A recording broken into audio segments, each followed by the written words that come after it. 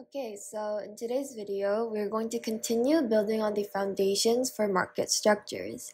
And if you watched the previous videos in this unit, you will know that we spent quite some time talking about costs.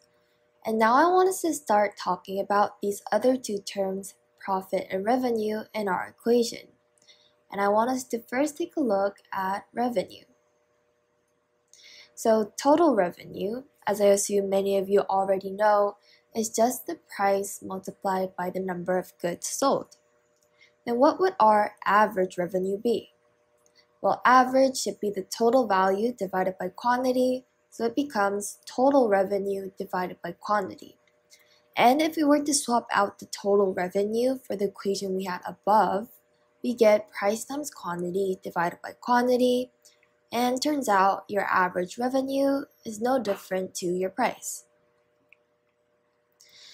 And we also have marginal revenue, which remember that marginal is just like the phrase per additional unit, which means it just refers to how much more revenue did the next unit sold bring in.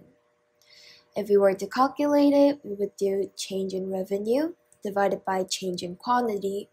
So if your revenue was $50 selling 8 goods, and when you sell your 9th good and get a total revenue of $60, your marginal revenue for that 9th good would be $10. And now that we touched on average revenue, which was equal to price, and marginal revenue, which was just revenue per additional unit, I want us to try and plot these out as a curve. And this time, I want to have my axes as price and quantity of good. And let's think about how we would plot out average revenue, which was just equal to price.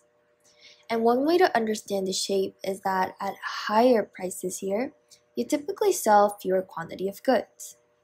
And if you have a high price and low quantity of goods, you would have a high average.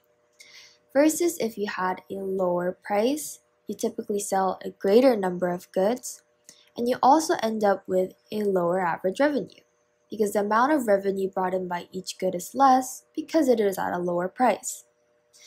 And essentially, if you were to think through this at each price and quantity, we get this downward sloping curve, which is our AR curve, which looks exactly the same as our demand curve, and in fact they are kind of equal, because if you look at the demand curve for an individual firm, it would reflect its average revenue.